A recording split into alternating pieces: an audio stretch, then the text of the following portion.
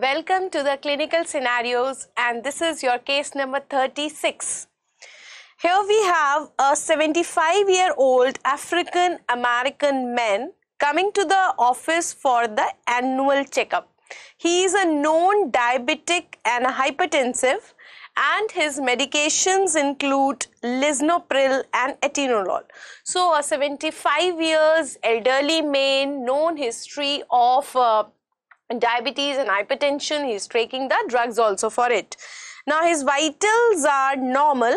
Examination of his fundus reveals the cupping of the optic disc.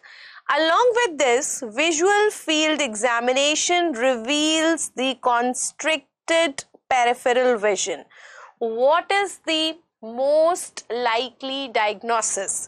The options are diabetic retinopathy, closed angle glaucoma, macular degeneration, or primary open angle glaucoma.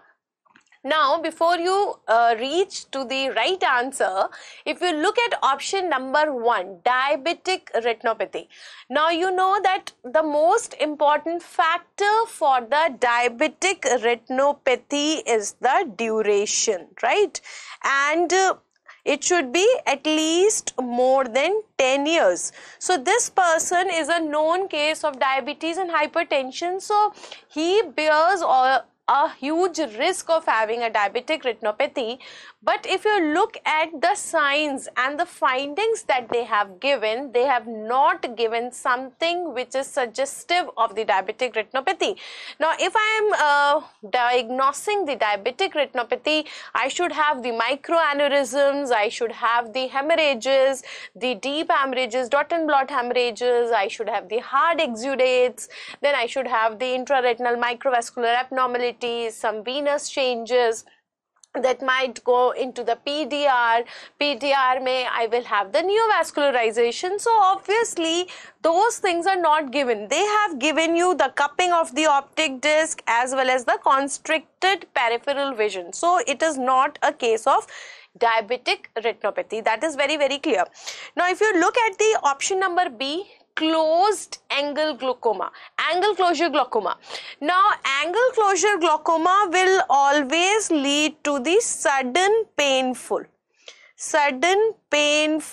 diminution of vision. This patient is not presenting with sudden painful diminution of vision. This is something that will bring the patient to the casualty, right? It is an ophthalmic emergency while this patient is just coming for the annual checkup. So this is not a sudden problem, not the acute onset. So obviously it is not an angle closure glaucoma. Now we have macular degeneration and we have primary open angle glaucoma. Now at the age of 75, obviously we can have ARMD also. ARMD can also be there. Macular degeneration is a possibility, but if it is a macular degeneration, I should have the central loss of vision. Macula will affect the central loss. Now this patient is having peripheral vision, constriction of the peripheral field. That means it is not the macular degeneration. So by exclusion also, why I do this? So that you gain the confidence that even by excluding the wrong options, you can reach to the right options, and that right option here is primary open angle glaucoma. Now if you see other way around, what happens in primary open angle glaucoma? This is a condition which is also called as chronic simple glaucoma. Chronic simple glaucoma, simple, there is no congestion, right? So here the patient will present with the gradual, painless, progressive diminution of vision will be there. This patient is presenting with the painless diminution of vision. It is progressive, right? And what are the risk factors? We have got more than 60 years of age. equal in males and females. Then we have got a lot of risk factors, like I have diabetes, hypertension, then we have the thyrotoxicosis. Thyrotoxicosis is an important risk factor, and diabetes and hypertension both are present here. 60 years male is present. So there are a lot of risk factors which are present in this patient, and along with this a triad should be there. So the patient should have the raised intraocular pressure along with the optic disc changes, and the third will be the visual field defects. Now they have not mentioned anything about the intraocular pressure, but certainly they have given you optic disc changes as well as the visual field defects. And what is the most important optic disc change? The most important optic disc change is the cupping.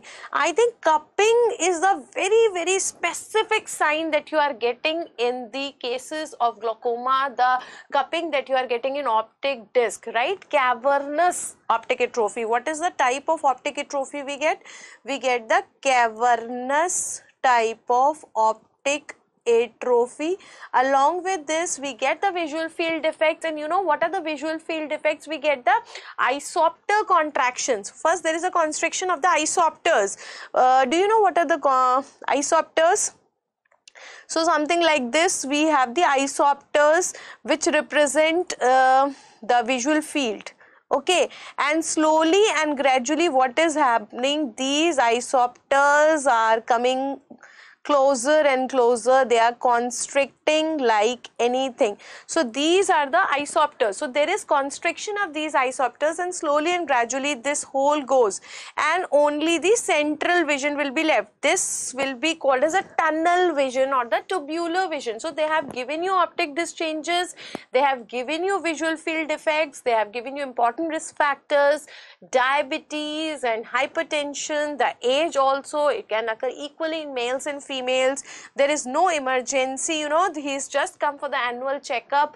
And the one thing that they have not mentioned but it is present, that this patient is certainly having diminution of vision because there is a constriction of peripheral field. So if there is a constriction, obviously this patient must be having diminution of vision, but he is not having any such complaint. Maybe he's not indulged in any active work, so that he does not require much of the vision, only the central vision is also working fine for him. That is why he is not complaining. He has just come for the annual checkup, but he is having diminution of vision also, he is having optic disc changes also, visual field defects, he is a diabetic and hypertension, and all these things are going towards your diagnosis of primary open angle glaucoma. So I think the diagnosis is pretty clear. And you know, more than the topic itself, I want you to learn that approach or the clinical skill for solving that question. You know, the topic, you know, you can refer to your notes, but that approach you cannot learn from your notes. That approach has to be learned by the practice and these clinical cases. So when you read them, when you see them again and again, try to solve the questions. It is just like solving the questions in the OPD.